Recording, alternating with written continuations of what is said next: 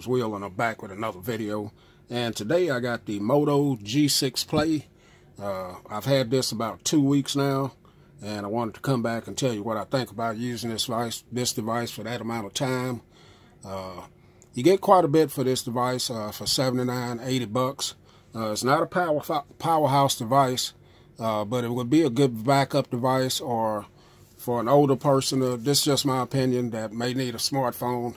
But if you're a heavy user, then this device probably not going to be for you, because it only has a 427 processor and 2 gigabytes of RAM, 1.4 quad-core processor.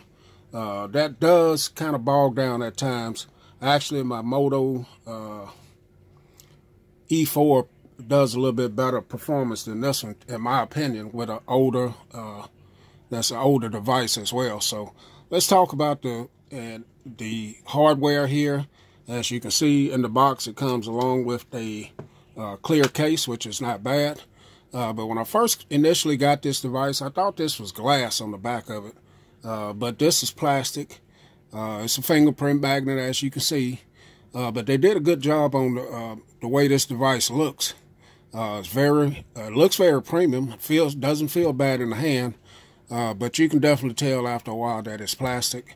You do have a 13 megapixel camera on the back with a flash, fingerprint sensor, which is not bad. It works pretty good. It's not the fastest in the world, as you can see, but it is functional. You have a micro USB charging port on it, 3.5 millimeter headphone jack, and a 5 megapixel front-facing camera with flash. Now, I did put up video samples of this device. Actually, cameras are not too bad on it. The rear-facing camera takes some pretty good pictures, and the video was pretty good as well. The front-facing camera does a pretty good job on selfies. I'm not a big selfie type person, but it was adequate. You do have a little bit of a camera hump on the back, but if you got a case or something on it, you don't have to worry about that. But overall, nice feeling device in the hand. The 5.7-inch display is only 720 by 1440, but it's bright. It's very bright outside. It actually looks pretty good. It looks better than my Huawei Mate SE right here. It's actually brighter than the Mate SE is by a long shot. The Mate SE costs quite a bit more than that, but it has some better specs on the Mate SE. Like I said, this one can shoot video at 1080p by 30 frames per second. Not too bad, kind of shaky on my video test that I did on it, but overall it's not too bad. This has the Snapdragon 425, which kind of bogs down a little bit if you got a bunch of apps open.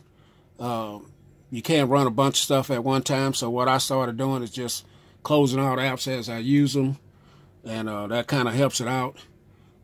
This has a 4,000 milliamp battery, which I get great battery screen on time, at least 5 hours easily or more, and it works good. So as you can see, it hums along pretty good.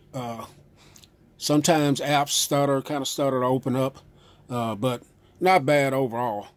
Now, it has some pretty neat little features here. The Moto Actions, some things that I like about using this phone.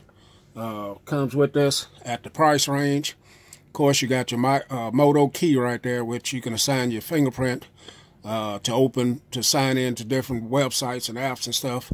And some of your Moto Actions here, you got the quick screenshot by doing a 3-finger touch. See if I can get it to work, and there's a screenshot right there.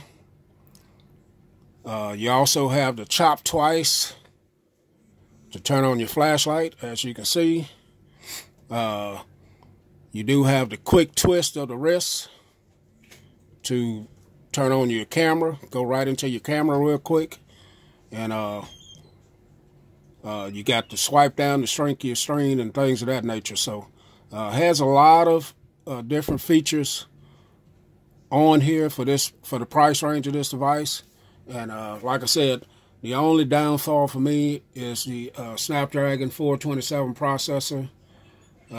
It kind of bogs down every now and then, but overall, for the price, I think you're getting a pretty good deal for this phone for 80 bucks. I recommend it. So thanks for watching, guys. Catch y'all in the next video.